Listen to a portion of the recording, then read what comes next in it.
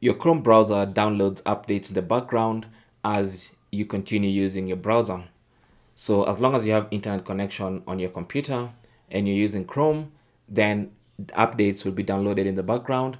And all you need to do to have those updates installed is close the browser and launch it once again. That is all you need to do to make sure updates are installed. So this is mostly for people who run for days, weeks, and months without shutting off their computers and without even closing the Chrome browser.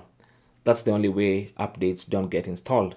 And if you have pending updates, you should see a button somewhere right here, just next to these three dots in the top right corner saying Update Chrome. And all you need to do is click on that, or simply just close the browser and start it once again, and the updates will be automatically installed. There's no way of updating Google Chrome manually.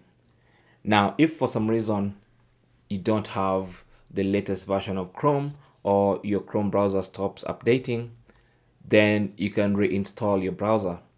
And by that I mean uninstall the browser and reinstall it once again. To check what version of Chrome you're running, simply go to the top right corner, click on the menu, and then select Settings.